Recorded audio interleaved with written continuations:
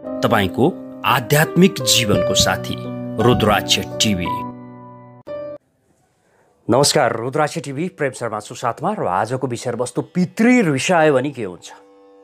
पितृ सबैभन्दा महत्त्वपूर्ण कुरा हो। हामीले पुज्नुपर्ने विषयवस्तु नै पितृ हुन्। भगवानलाई भन्दा पनि पहिले पितृलाई पुज्नुपर्छ। यो कुरा त तपाईलाई अवगत नै होला। भगवानलाई भन्दा पहिले पितृ पुज्नुपर्छ। यदि पितृ रिसाएका छन् भने के हुन्छ त त्यो घरमा, कस्ता बवन्डर मचिन्छन् त, भाँड भैलो के हुन्छ त, आउनुहोस् म चर्चा गर्छु। हाम्रा पूर्वज हुन् पितृ भनेका, जो बितेर गए। यो पृथ्वीमा उनीहरूको अस्तित्व छैन, तर यो ब्रह्माण्डमा कतै न कतै उनीहरूको अस्तित्व चाहिँ छ। शरीर बितेर गएको हो, आत्मा बितेको छैन। बुझ्नु होला है। मृत्यु पश्चात जुन दाह संस्कार गरिन्छ, 13 दिनको काम गरिन्छ, 1 वर्षको बरखी बासिन्छ, अनि वर्षमा विशेषतः यो श्राद्ध कर्म गरिन्छ। यी सम्पूर्ण कर्महरू गर्नुको कारण के हो त भन्दा ती पितृहरू तरुण भनेर हो। यदि पितृ तरेनन् भने प्रेत बन्छन्। बुझ्नु होला है। पितृ तरेनन् भने प्रेत बन्छन्। अनि त्यो प्रेतको शिकार, प्रेतको अप्ठ्यारो, प्रेतको तर्साई सधैँ जीवनमा भोग्नुपर्छ। त्यही कारणले पनि हामीले यी कर्महरू गर्नुपर्छ। वर्षमा श्राद्ध कर्म गर्नुपर्छ। पितृ प्रेत नहुन्, प्रेतबाट तरेर पितृ बनुन् भन्नका लागि गरिएको हो। बुझ्नु होला है। त्यसैले पनि हामीले यो श्राद्ध किन गर्ने, 13 दिनसम्म किन बस्ने, यस्ता चिजहरू तर्पण किन दिने पितृलाई भन्ने प्रश्नहरू आउँछ यदि तपाईँको मनमा भने बुझ्नुहोस् कि पितृ तरेनन् भने प्रेत बन्छन् र ती प्रेतले जीवनभर सताउँछन्। र पितृ यदि असन्तुष्ट रहिरह्यो भने पनि तपाईँको कर्मबाट पितृ यदि असन्तुष्ट रहिरह्यो भने पनि जीवनमा बवन्डर मचिन्छ, जीवनमा हङ्गामा मचिन्छ। अप्ठ्यारो, साह्रो, गाह्रो परिस्थिति जीवनमा आइरहन्छ। अनि हामी सोच्छौँ के भएको होला, यो बर्बादी भयो, सधैँ झगडा, सधैँ कलह, घरमा चिना टिप्पण देखाउँछौँ, ग्रह दशा शान्ति गर्छौँ, हुँदैन। किनभने पितृ रिसाएका छन् भने बुझ्नुहोस्, दुनियाँका कुनै पनि शक्तिले केही गर्न सक्दैन। तन्त्र मन्त्र यन्त्र जन्त्र अगोरी बाबा जे ल्याउनुहोस् घरमा काम गर्दैन। यसका लागि पितृ शान्ति गर्नुपर्ने हुन्छ। कस्ता विधिहरू हुन्छन् पितृ शान्तिका म बताउँछु।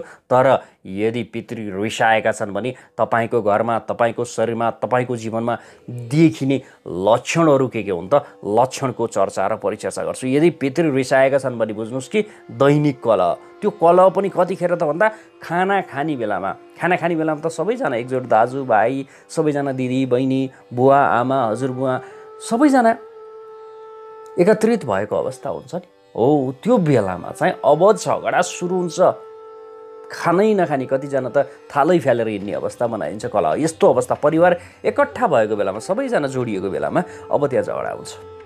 दाजुभाइ बिचमा मारामार, काटाकाट, अंशका मुद्दाहरू चल्छन्। हेर्नुहोस् त, आज दाजुभाइ बिचमा अंशका मुद्दाहरू किन चलिरहेका छन्? पितृ असन्तुष्ट छन्। अंश किन लाग्ने भयो त भन्दा त्यो पितृको चिज हो, तपाईँका पिता पुर्खाले जोडेका चिज हो। अंश लाग्ने चिज भनेको हो त्यो पिता पुर्खालाई चाहिँ केही पनि नदिने, अनि आफू भने चाहिँ मरिहत्ते गरेर त्यही पिता पुर्खाले जोडेको चिज खान खोज्ने हो। अब त्यहाँ अंश बन्डाको कुरामा लफडा, मुद्दा मामिला, पुलिस केस, लफडा यस्ता चिजहरू आउँछन्, मुद्दा मामिलाहरू आउँछन्। बुझ्नु, दाजुभाइ बिचमा लफडा र अचानक मृत्यु। मित्र, घरमा अचानक मृत्यु भइदिने, दुर्घटनाका कारण मृत्यु भइदिने, रोगका कारण मृत्यु भइदिने, अकाल मृत्यु हुने, आयु नै नपुगिकन मृत्यु हुने, र डिप्रेसन, फ्रस्ट्रेसन यस्तो प्रकृतिको मानसिक समस्याले सताउने, आत्महत्याको शिकार बनाइदिन्छ मान्छेलाई डिप्रेसन जस्तो चिजले गर्दाखेरि। र विवाह हुनलाई गाह्रो हुन्छ। त्यो घरको छोराछोरीको विवाह हुनलाई गाह्रो हुन्छ। इनकेस विवाह भइहाल्यो भने पनि सन्तान हुनलाई गाह्रो हुन्छ। सन्तान भइहाल्यो भने पनि पुत्र सन्तान हुनलाई गाह्रो हुन्छ। यसरी पितृले हरेक चिजमा बाधा अवरोध ल्याइदिएको हुन्छ। बिजनेस राम्ररी चलिरहेको छ, स्मुथली गइरहेको छ, तर अचानक घाटा भइदिन्छ। यसरी अचानक घटनाहरू घट्न थाल्छन्। बुझ्नु होला है। पितृ असन्तुष्ट भएको अवस्थामा अचानक घटनाहरू घट्न थाल्छन्।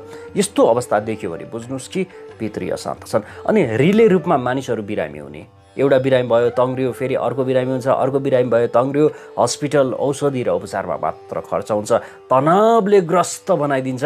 अनि हामी डाक्टर कहाँ पुग्छौँ, दामी झाँक्री कहाँ पुग्छौँ, ग्रह दशा देखाउँछौँ, हिउँको तिउँ रहन्छ समस्या, केही पनि समाधान हुने। यसको अर्थ यो हो कि बुझ्नुहोस् कि पितृ असन्तुष्ट छन्, पितृको शान्ति गर्नु पर्यो। अब सपनामा पनि लक्षणहरू देखिन्छन् पितृ असन्तुष्ट भएका। पितृहरू आएर तपाईँलाई तथा नाम गाली गरे, यो पनि पितृ असन्तुष्ट हुनुको कारण हो।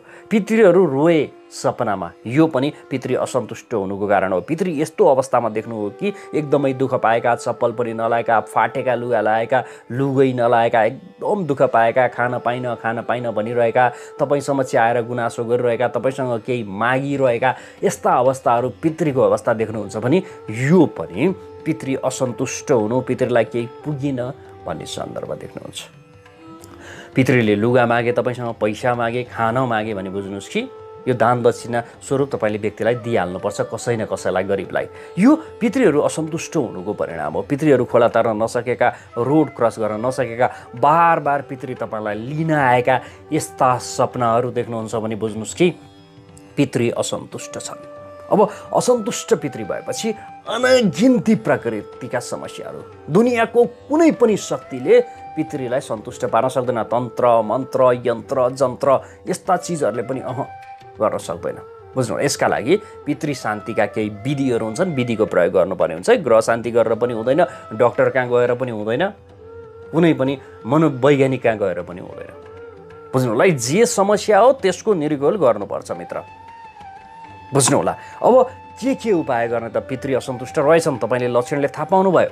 अब उपाय के गर्ने त? दैनिकी सूर्यलाई जल दिन थाल्नुहोस् है। पितृका लागि भने चाहिँ केही गर्नु पर्दैन, दैनिकी सूर्यलाई जल दिनुहोस्। बस दैनिकी सूर्यलाई जल दिनुहुन्छ भने पनि पितृ बिस्तारै शान्त हुन्छन्। किन त भन्दा पितृ भनेकै विशेष त आत्मा हुन् जो बितेर गएका, अनि सूर्य भनेकै आत्मा हो, सूर्य भनेकै पिता हो, विश्व ब्रह्माण्डकै पिता अर्थात् विश्व ब्रह्माण्डकै आत्मा हो सूर्य। सूर्यलाई जल नित्य रूपमा दिनुहोस् र सक्नुहुन्छ भने नित्य रूपमा दैनिकी बिहान उठेर पूजापाठ भन्दा पनि सबैभन्दा पहिले पितृलाई तर्पण दिनुहोस्।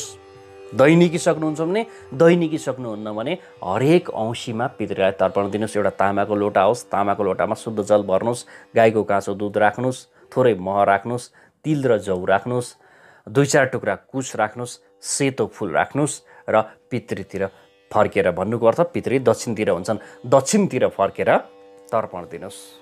ओम सर्व पितृदेभ्यो नमः, यो मन्त्रका साथमा तपाईँले तर्पण दिनु पर्यो। अब फोटोको सन्दर्भको कुरा, फोटो सदैव दक्षिणतिरको भित्तामा राख्नुहोस्, ब्ल्याक एन्ड व्हाइट होस् है, अरू कुनै पनि कलरको राख्नु हुँदैन। फ्रेमिङ गर्दा पनि कालो, निलो, रातो यस्तो गाढा कलरहरू नराख्नुहोस्, एकदम फिक्का खालका मधुरा कलरहरूको राख्नुहोस् तपाईँले फ्रेमिङ गर्दाखेरि। र औँसीमा खिरको भोग अवश्य पनि लगाउनुहोस्, तर्पण दिनुहोस्। गाई, कुकुर, विशेष त काग, यी चिजहरूलाई खाना खुवाउनुहोस्। यी कुराहरू विशेष विचार गर्नुहोस्। औँसीमा पितृका नाममा तर्पण अवश्य पनि दिनुहोस्, अनि यसै गरेर पितृका नाममा दान अवश्य पनि दिनुहोस्। श्राद्ध कर्महरू नरोकिकन गर्नुहोस्। अब पितृदोषले साह्रै सताएको छ भने चाहिँ पितृदोष शान्ति भन्ने एउटा कर्म हुन्छ, त्यो कर्म विशेष गरेर औँसीको दिन पारेर तपाईँले गर्नुपर्ने हुन्छ।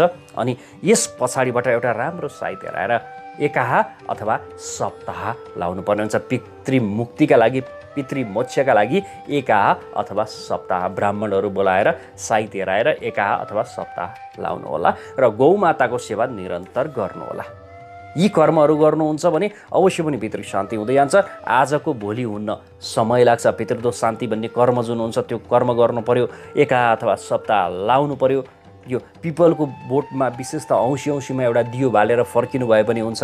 यी उपायहरू रहन्छन् मित्र, अनि बल्ल पितृ बिस्तारै शान्ति हुँदै जान्छन्। होइन भने पितृ शान्त हुँदैनन्। अनेक प्रकृतिका उपाय गर्यो, लाग्दैन जीवनभर दुःख। यस्तो नहोस्, त्यो कारणले मैले आज यो चिज बताएको छु। भिडियो पूर्ण रूपमा हेर्नुहोस्, सेयर गर्न नभुल्नु होला। फर एपोइन्टमेन्ट लेखिएको छ, भन्नुको अर्थ चिना टिप्पण, घरको वास्तु तपाईँ केही देखाउन चाहनुहुन्छ भने अवश्य पनि सम्पर्क गर्न सक्नुहुन्छ। केही प्रक्रियाहरू रहनेछन्, ती प्रक्रियाहरू पार गरिसकेपछि अनलाइनबाट पनि हेरिनेछ। हस्, अर्को भिडियो लिएर आउँछु नै। अहिले प्रेम शर्मा बिदा हुन्छु।